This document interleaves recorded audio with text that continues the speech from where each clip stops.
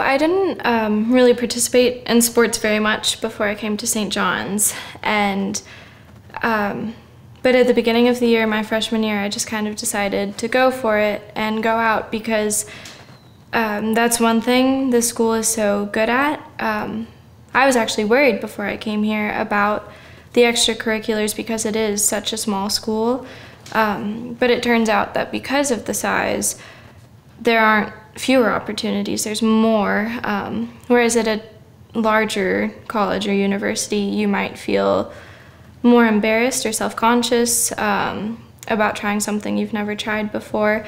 At St. John's, it's just really welcoming and easy to get involved because you already know probably at least like 5 people in the club before you even go out the first time.